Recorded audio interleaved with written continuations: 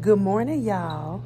Welcome to Morning Queenspirations. I am at work. I could not do my get up early, go to the gym, walk around the parking lot. I had to come to work early, and that's okay. Sometimes, things in our life change, but we still keep the main thing the main thing. Hey, that could be the topic for this morning. Keep the main thing the main thing. Just because things change in your life, for good, for bad, for indifferent, whatever, however you see it, change isn't always bad.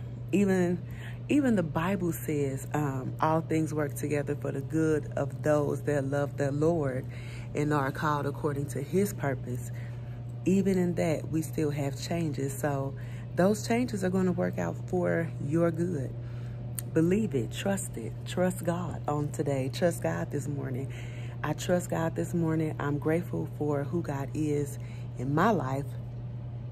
I'm grateful for who he has been in my life. And I'm grateful that he's in my life and he is my life. Like, I could not imagine my life without the Lord, even though I be wanting to do some stuff that is going to cause the Lord not to be in my life like I need him to be. But that sense comes back into your head like, whoa, Nelly, calm down. Do you know who God is? Like, do you know who God is? Like, he's really for real good. He's the good father that we sing about so often.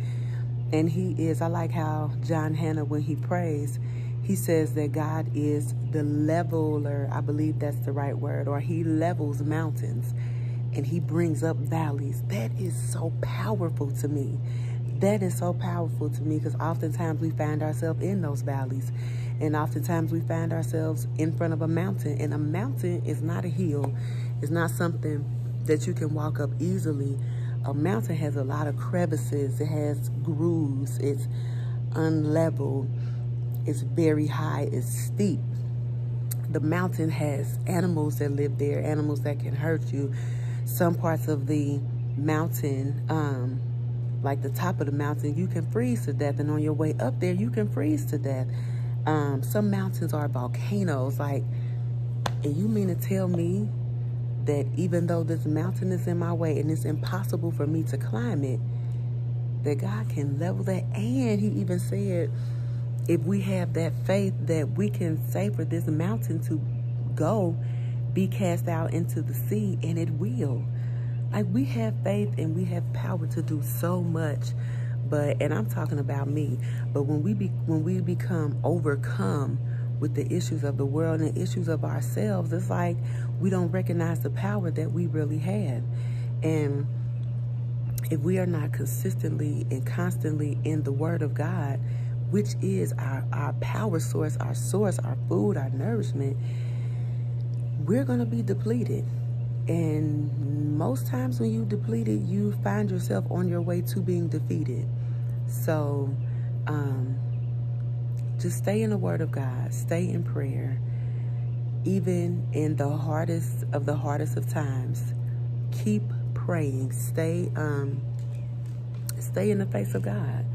Stay in the face of God. Stay in the place of God. Don't lose your posture. Easy to say.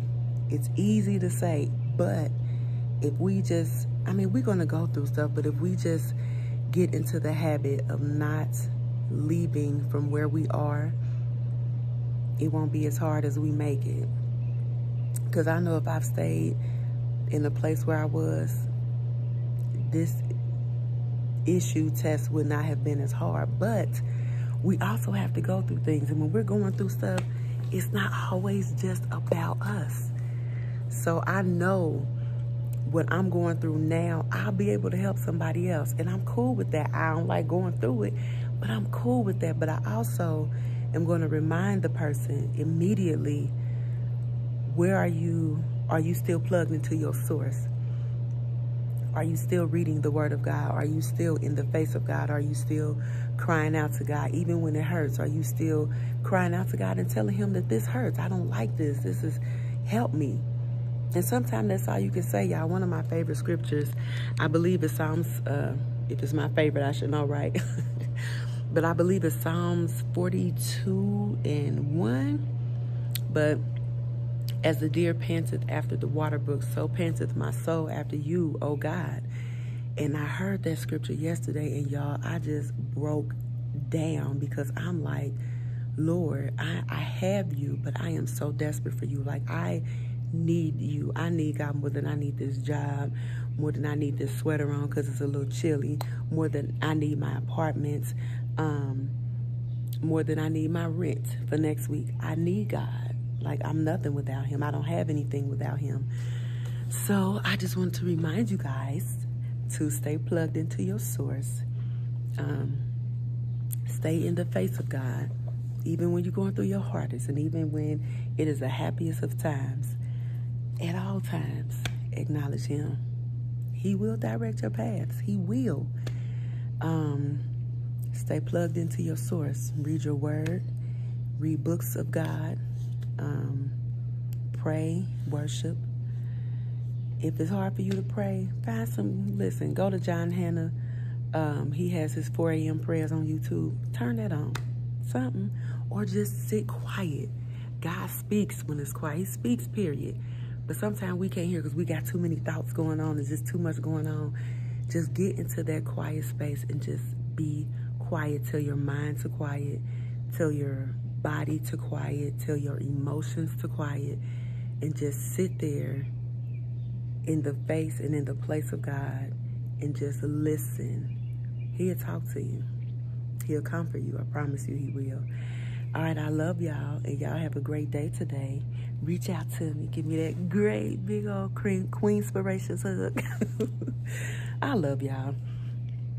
God is good. Thank y'all for your support. Like, love, subscribe, and share. And thank y'all for rocking with me, all right? Love y'all.